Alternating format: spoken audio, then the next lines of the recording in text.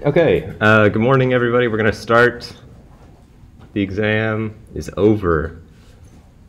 So good job getting through that. I haven't started grading them yet. I'm planning on actually going home and grading all of them today. I'm just going to knock them all out today. So hopefully I can get you guys your scores back sometime over the weekend. That's the plan.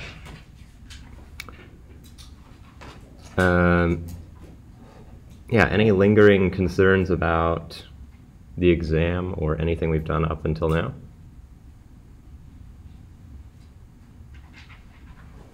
Okay, well, today we have kind of a more exciting lesson. I think it's more exciting. It's definitely going to be more, it's going to contain some more abstract thinking. So if you like logic and thinking, then this will be your style. If you like having the set of instructions and then executing, you might not like this as much. So we're going to start talking about something which is another topic in calculus. We're going to begin to talk about integration, which I'll briefly introduce as sort of being an opposite procedure to derivation. Okay, so we can sort of go down a level by taking a derivative. We can sort of go up a level by taking an integral, okay? And the integral also has a very nice interpretation in terms of the graph. So we're going to keep looking at graphs of functions. We're going to expand a little bit our understanding, or rather our interpretation of some of the things we see in the graph. And we're going to talk about functions which may themselves be, so if we have some function f, we can find some other function for which our original function is the derivative of that function. So that's where we're going. Okay, so let's start with this problem one. I think we can do problem one on our own. So let's start with A, B, and C. I'll give you guys about 4 minutes, and we'll try this out on our own.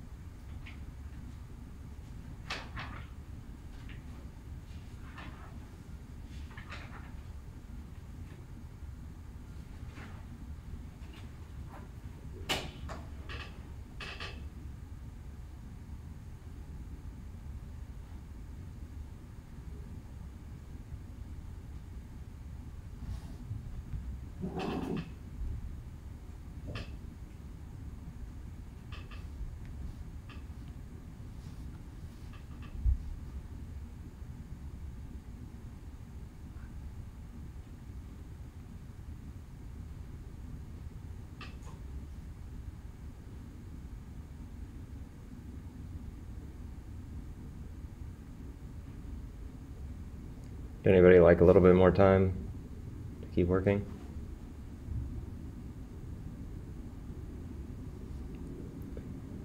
Okay. Well, we'll start. We'll go through this together. So somebody help me with part A. We want to have this bicyclist traveling at a constant velocity of 15 feet per second. Person rides their bike at this speed for this amount of time. How far do they go?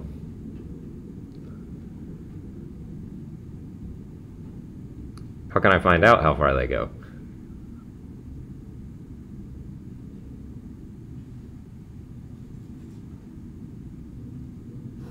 Well, velocity is distance over time.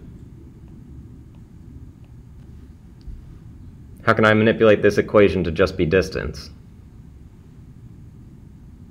Kevin or Ellie? Yeah, we can just multiply by time to get distance, right? So if we have 15 feet per second, that's our velocity. That's distance over time. We multiply that times, so this is feet per second. We multiply that times 3 seconds, and we get 45 feet. This is like those videos you see on the internet of like the people who are like messing with their family member by asking them, if I'm going 80 miles an hour, how far do I go in 1 hour? The answer is 80 miles, right? We just multiply by 1, take away the per hour, and then we get 80, right? Okay, so that's how we do this. So now let's sketch a graph of the bicyclist velocity in feet per second as a function of time in seconds. Okay, so draw a graph. This will be time. Here's 1, 2, 3. I'll even put a 4 on here just for fun. Okay, what should our velocity graph look like?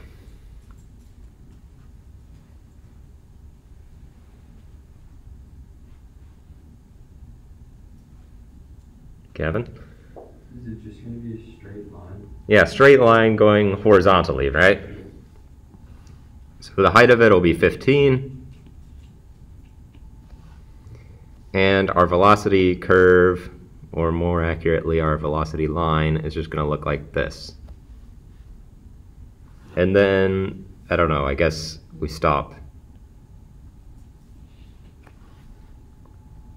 I guess that second part is not really included in the problem, but it kind of makes sense. Actually, it doesn't make sense, because that would mean we would instantly stop going 15 feet per second. Let me erase that. All right, so this is our velocity graph. And what we now want to answer is part C, which is to say, how does this number 45 feet show up in the graph here?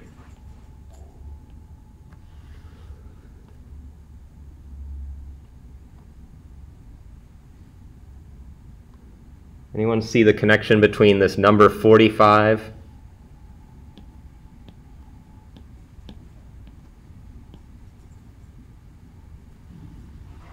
Yeah? Because the velocity is feet per second. Yeah, velocity is feet per second. Remember, how did we get our velocity? We took, or our distance. We took our velocity and we multiplied it by the time. How does that show up geometrically in this graph here?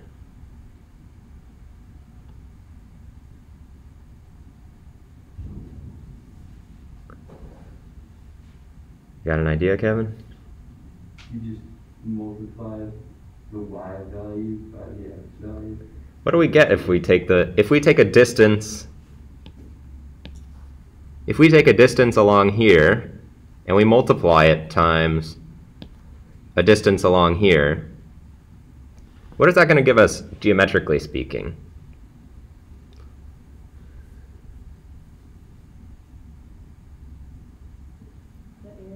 That's right, it's going to give us the area.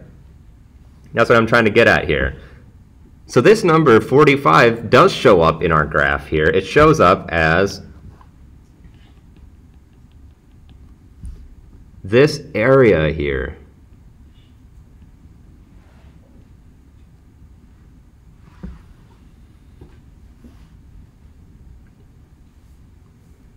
Okay, so that's kind of an amazing thing. All right.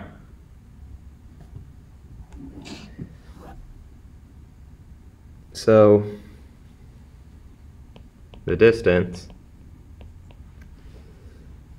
appeared in the velocity graph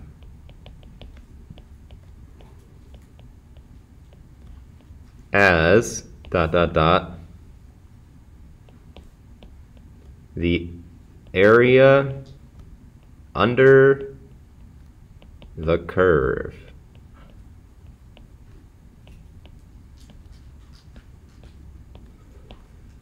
Okay, we're going to say this over and over and over again as we talk about integration. We're always going to be talking about the area under the curve. Okay. So a little bit of abstract thinking here to try to connect this concept of this distance to the graph of something in which distance is sort of implicitly involved in our original graph, but it's not the quantity which is directly being graphed, right? But we have all these relationships, like in the derivative chapters we were talking about. Well, if I see the distance graph, then I know that I can figure out what the velocity is at any given time by just checking what is the slope of the tangent line, right? We could find out information about the velocity just by looking at the distance graph, because the velocity was the rate of change of the distance. So if we just look at the slope, then that will tell us what the velocity is. Likewise, we can now look at the velocity graph, and we can come up with some other scheme as to how the distance is encoded in this function, which is the derivative of the distance function. Okay, that's where we're going here. All right, let's do another one. We'll do this one together. Suppose a bicyclist travels at a constant velocity of 5 feet per second for 2 seconds, and then travels at a constant velocity of 15 feet per second for 1 second. How far does this bicyclist travel? What should we do here? Kind of the same process that we did in the first problem, but we got to modify it a little bit because we travel at different speeds at different times. How do I get the total distance traveled?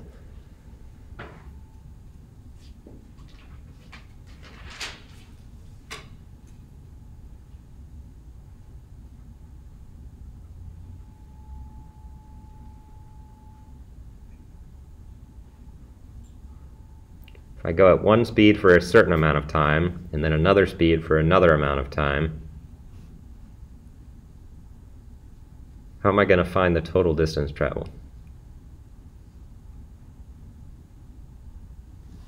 Emily? You multiply the two separately and add them together. Yeah, very good. We're just going to find out how far we traveled over the first 2 seconds individually, and then we're going to find out how far we traveled over the last second, and then we add them.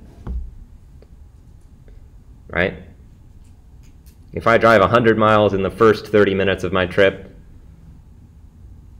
guess I'm going really fast, and then I drive like 150 miles during the second 30 minutes of my trip, well, over the whole first hour, I went 250 miles, right? So we're just going to take these two things and add them. So we're going to take 5 feet per second times 2 seconds plus 15 feet per second times 1 second. And we're going to get 10 feet plus 15 feet equals 25 feet.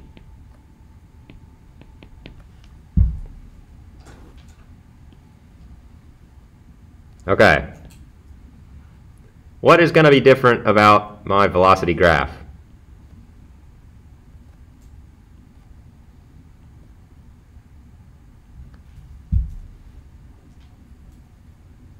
Two different velocities. Yeah, two different velocities. So how's that going to show up? What's it going to look like? So here's 5, and here's 15. How do these two different velocities show up in the graph?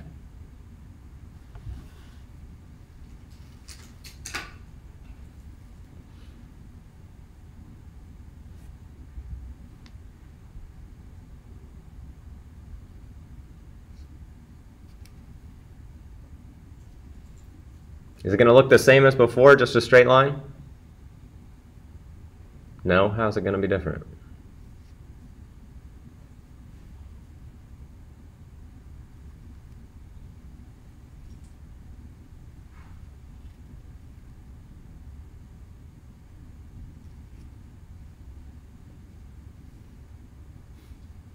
Alice? It's going to be horizontal at 5 for 2 seconds, and then horizontal at 15 for a second. Yep, exactly right. It's going to be horizontal at 5 for the first 2 seconds. So here's 1, 2, and 3. And then it's going to be horizontal at 15 for the last second. And I don't know, we could put one of these in here. We could put a hole on the top if we wanted. It doesn't really matter too much. Okay. So, before we said we can find out the distance traveled by taking the area under our curve. Now the area under my curve is not exactly a nice looking shape, is it? Is there a way I can find the area underneath this curve here?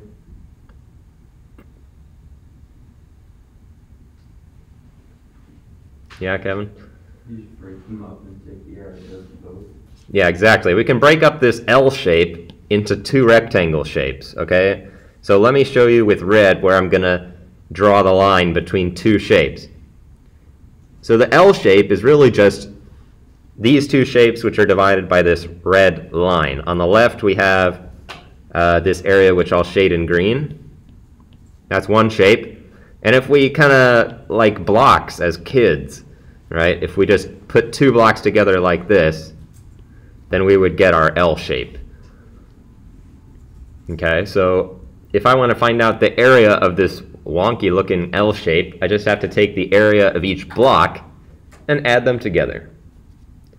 So what's that going to give me? Well, this one has height 5 and width 2.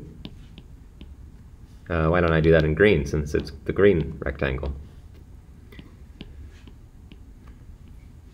And then I'll add to that the area in orange, which is 15 feet high and 1 second wide. And I'll get 25 again.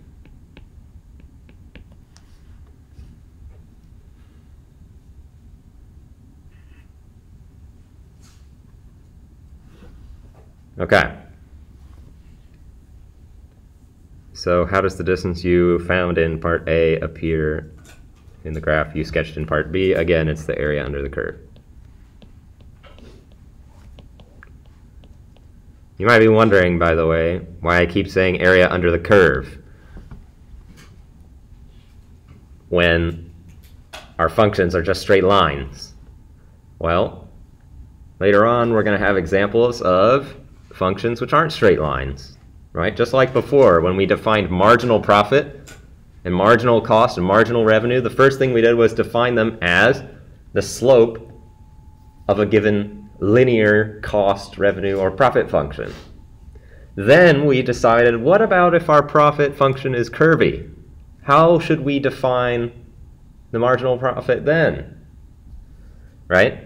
So what we're doing now is we're first saying, okay, well, let's figure out how we figure out this area under the curve business for these nice flat functions. And then later on we'll try to expand that understanding to a more general class of functions which are maybe more curvy. Am I recording? Oh, I am. Okay.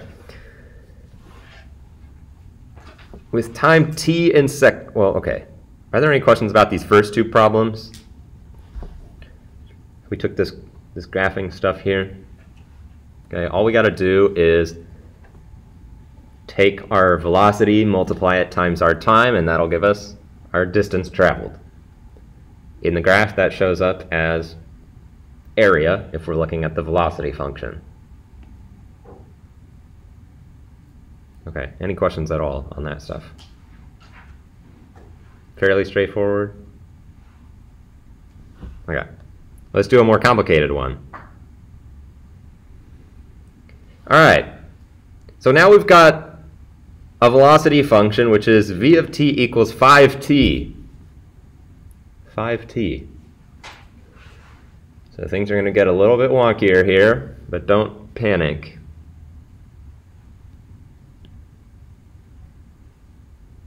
T looks like a line. Just goes like this. There's our velocity there. Okay, so time is on this axis, velocity is on this axis. So it means that at the start we were going 0 miles per hour, right, or feet per second or whatever. And then as we go along, we're moving faster and faster and faster. So now what I want to do is try to figure out how far do I go in 3 seconds? Well, it's not going to be possible for us to use this method that we used in part A of each of these two problems, where we just said, oh, well, you just take how fast you're going, multiply it times the amount of time that you go that fast, and then there you go. You've got the distance. Why can't we do that for this function?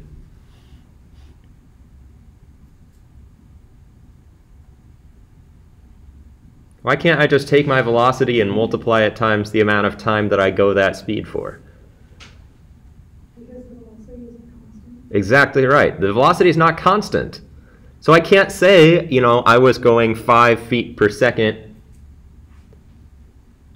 for 1 second or something like that, and then so I went 5 feet. My velocity is constantly changing. I'm accelerating. So I can't calculate my distance traveled just by saying, well, multiply the velocity times the amount of time. What could I do instead to figure out how far I went?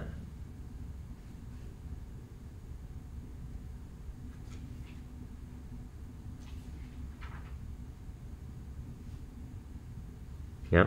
You can find the area of the triangle. Yeah, exactly. We can find the area under the curve. This time our curve is a line. We want to figure out how far do we go in these first 3 seconds? Well, we'll just drop a line right here. And while it's really hard to figure out the velocity or the distance traveled by doing this multiplication scheme, although there is a way to do it, we can just go ahead and find the area of that green triangle.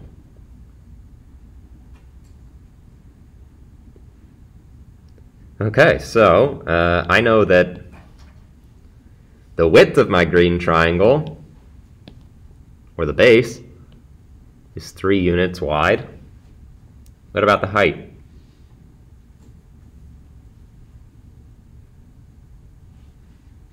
I don't know the height, do I? Can I figure it out?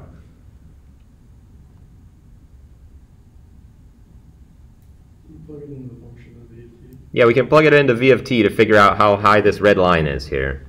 So I'll plug it in, 5, parentheses, for t I'm going to put in 3. That's 15. Okay, so our triangle is 15 high, 3 wide. What's the formula for the area of a triangle? 1/2 base Yeah, 1/2 base times height. So that's 1/2 times 3 times 15 equals 45 over 2 equals 22.5 feet.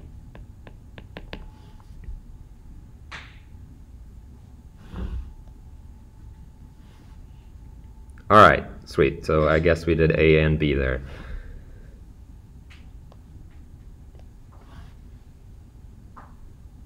Questions about that one? So already we see this method kind of paying dividends. We can already compute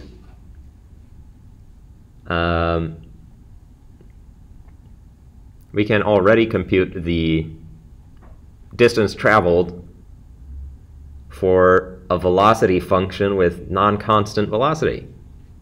We're accelerating. Right? So this is already more powerful than the math involved in those internet videos about 80 miles an hour, 1 hour, we went 80 miles, right? It'd be a much more complicated question to say, if I accelerate at a constant rate for 10 minutes, then how far do I go? You know, that's a much more difficult question. Okay, so let's find out a rule for finding the total distance traveled by an object with velocity function v of t between the times t equals a and t equals b. Well, how about find the area under the curve between t equals a and t equals b. So, for example, I have some velocity function like this, and here's a and b.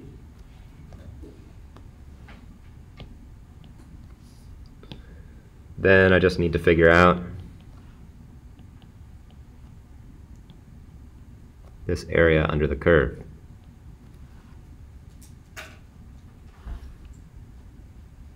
Okay, so that's the rule that I think we're going to go with. All right, so now we'll have a motivating question. The motivating question is, what if the shape of our function is weird or curvy? First, we had functions which made the area under the curve break up nicely into rectangles. Rectangles are easy to find the area of. Then we had one where it was a triangle. Okay, a little bit more complicated, but still not too hard. We know how to find the area of a triangle. But this shape, and let me explain what I mean by shape. What I mean by shape is the shape which is this thing here. I don't have a formula for how to find the area of a quadrilateral with a curvy side. Okay, I only know how to do straight sides. All right, so here's what we're going to do. We're going to split the domain into n identical segments. Okay, I wrote all this out beforehand because it's a little bit painful to do all the drawing live. So just let me know if you want me to slow down a little bit so you can draw or write or whatever. Okay, so this is step 1. Split the domain into n identical segments. Okay, sometimes n will be maybe 3 or 5 or 1 million. But we're going to try to split up the domain, which is all of our x values, into these identical segments here.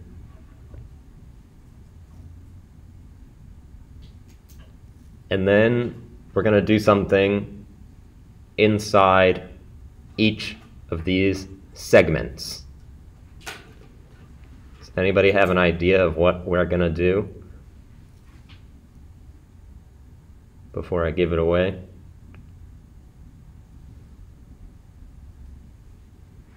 We took our curve, we split up the domain into all these segments.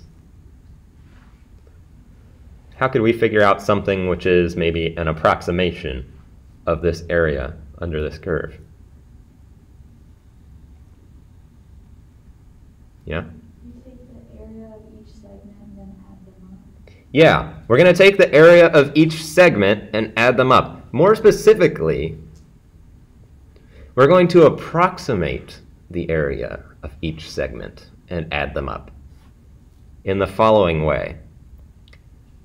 So don't worry about this text for a second. This is what we're going to do here. We're going to take these rectangles and we're going to say, well, these rectangles are pretty close to the area in each segment. Okay, they're pretty close. All right. Now, what this text here is saying for our left Riemann sum, blah, blah, blah, is going to tell us how should we pick the height of the rectangle. That's what it's going to tell us. So when we say a left Riemann sum, by the way, Riemann's the guy who came up with this brilliant idea.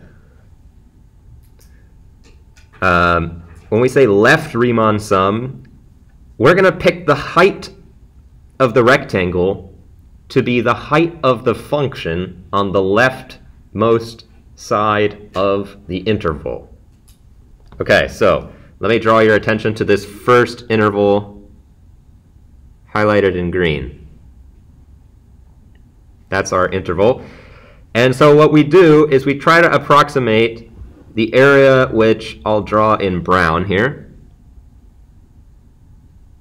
We try to approximate this area in brown. And since we're doing a left Riemann sum, we approximate that area by just taking a rectangle where we take the height of the rectangle to be the height of the function on the left side of our green interval. Okay? That's what we're doing. So, approximate the area under the curve by adding up area of rectangles with height given by the left endpoint of each interval. Okay, so we take the area of all of these red rectangles, and that's not going to be the area under the curve, but it'll be close.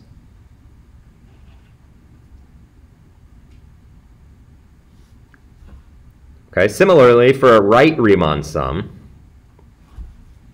we can just approximate the area under the curve, and the only thing we're going to change is how we pick the height of each rectangle. Instead of letting the height of each rectangle be the height of the function on the left side of the interval, we're going to let the height of the function be, or the height of each rectangle be the height of the function on the right side of each interval. So how does that look different? Well, it's going to look more like this. So let me see if I can get both of these on the screen at the same time. Okay, so what's different is, I'll draw our green rectangle in again. What's different is, I approximated the brown area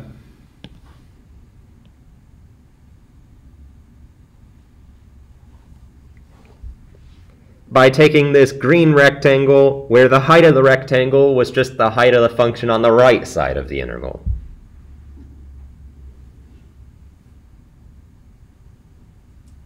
Instead of on the left side. And you can see if you look at the profile of these rectangles from the red ones to the green ones, they look a bit different.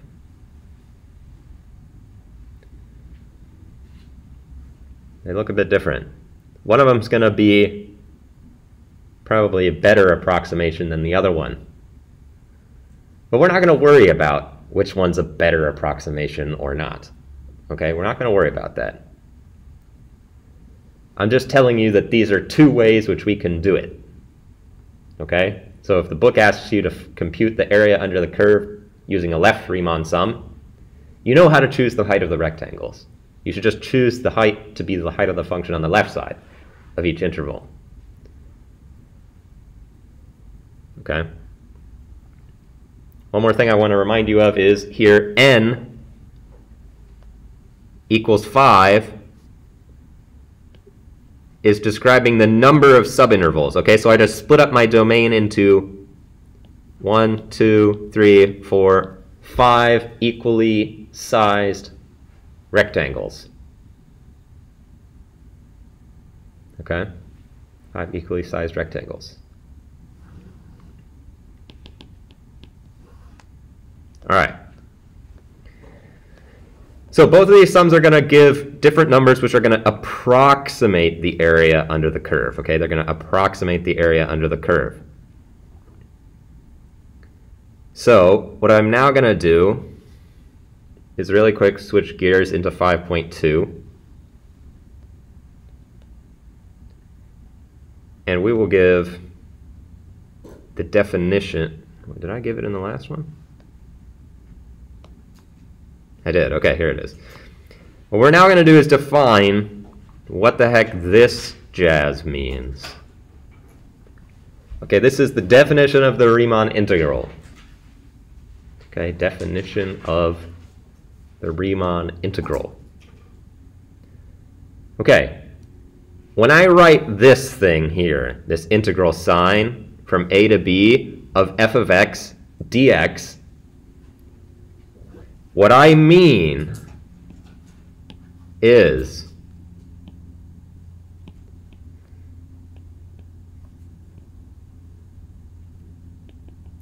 the exact area under the curve.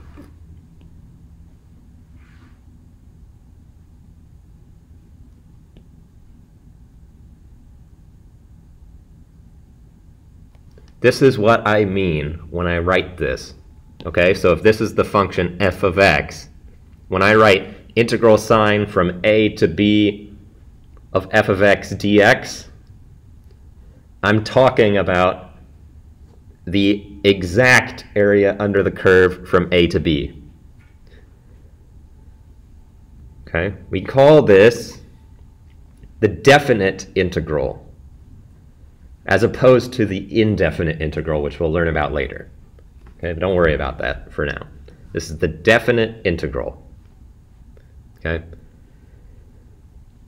And it is defined to be the limit.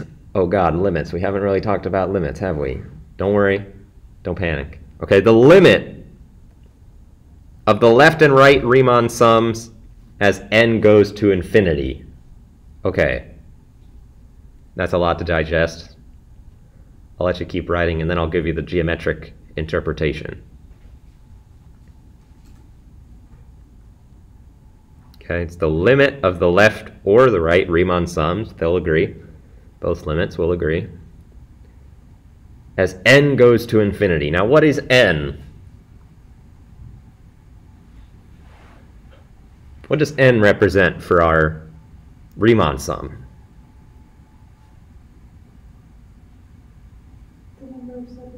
The number of subintervals.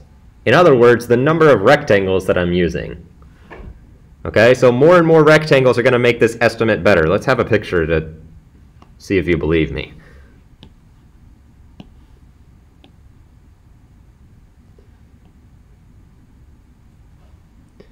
Okay, let's have this.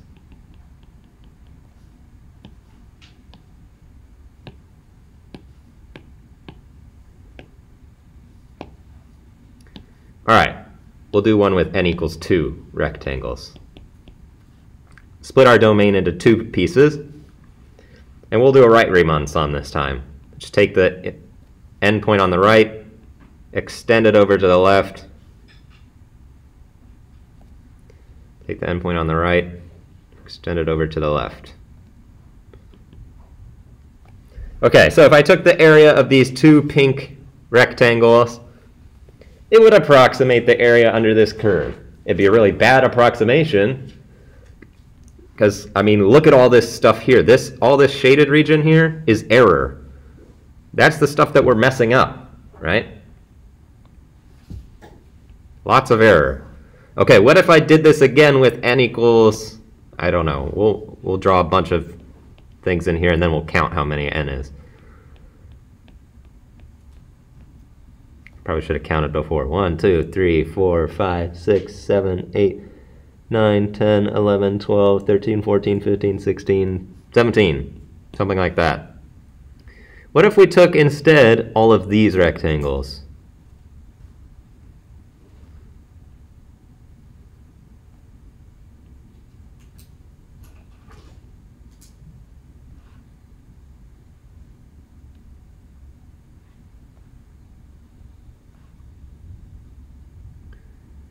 I should have drawn this one out beforehand.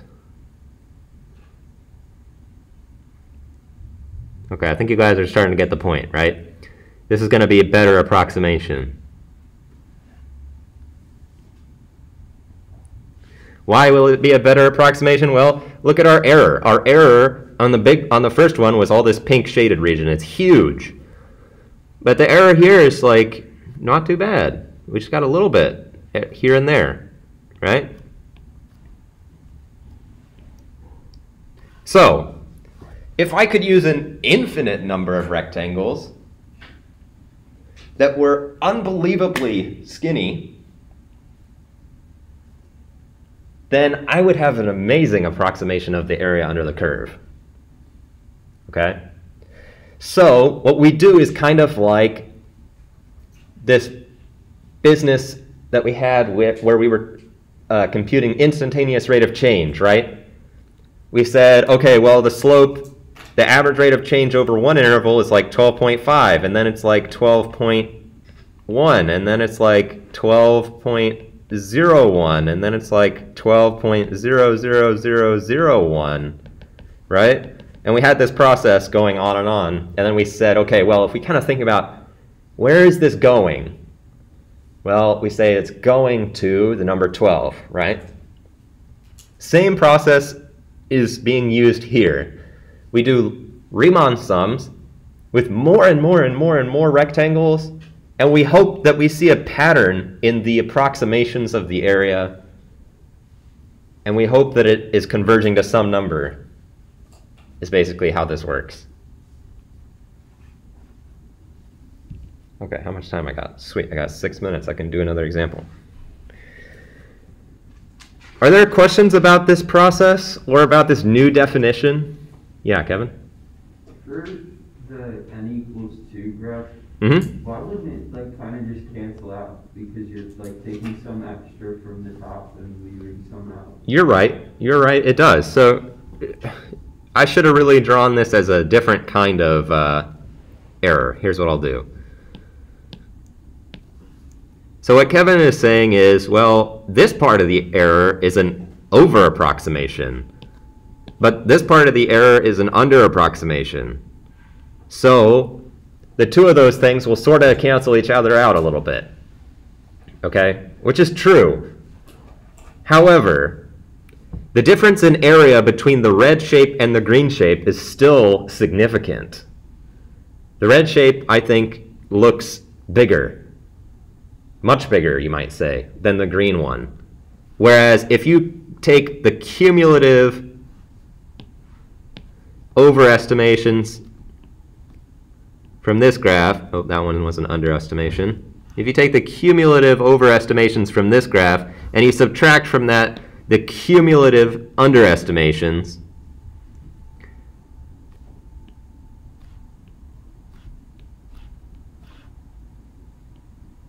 okay? If you take all of the red stuff on our left graph with n=2 and you subtract all of the green stuff, you're still going to have a fairly large number when you compare it to taking all of the red stuff and subtracting it from all of the green stuff on the right-hand side.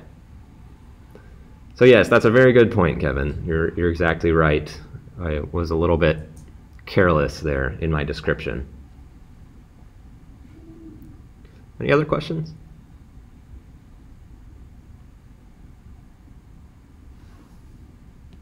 Okay, we'll talk really quickly about this problem here.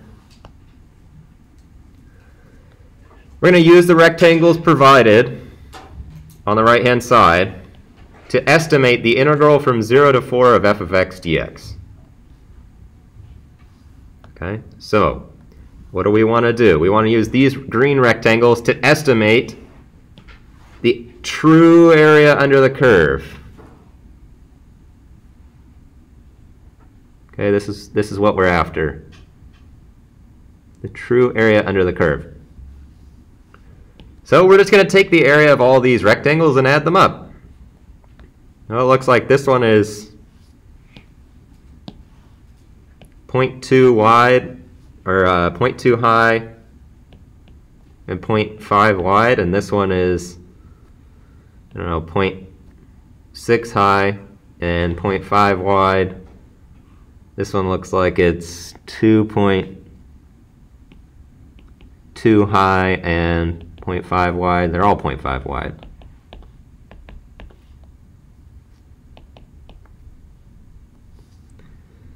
This one looks like 4 maybe, 6.2,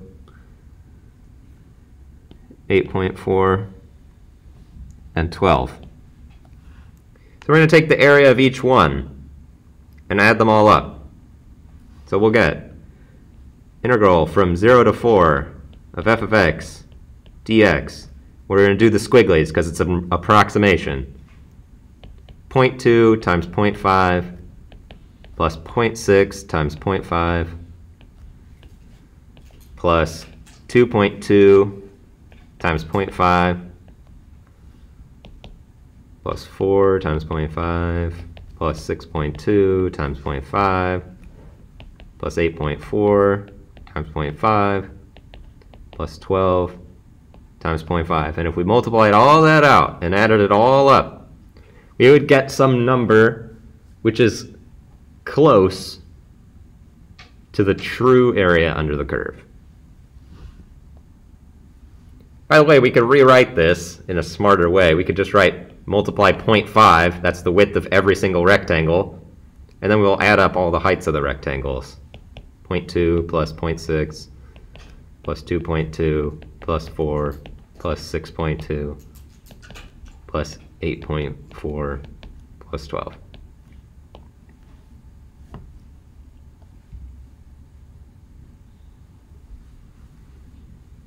Okay, so that is how we approximate definite integrals.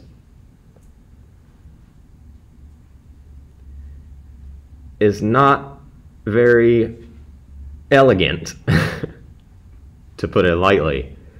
It's kind of a brute force way of trying to guesstimate the area under the curve. Next time, we'll talk a little bit more about how we can develop a more sophisticated way of computing this area under the curve using a different method. Okay?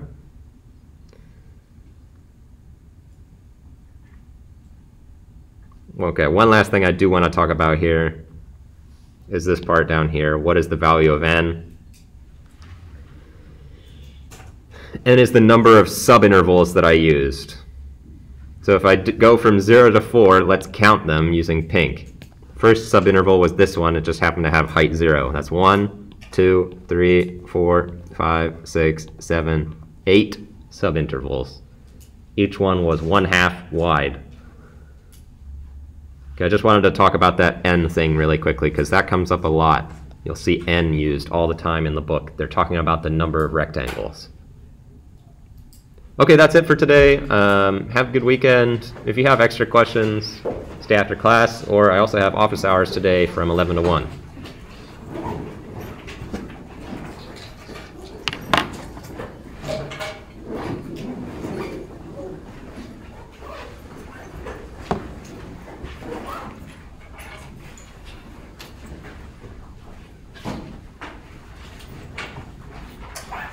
Do you have a question, Dylan? Okay. Mary? Can you just do the 5.1 and 5.2 exit stuff? Yeah, I'll put up an exit slip. It'll be clear which one you're supposed to do. It'll say like 5.1 and 5.2. Okay.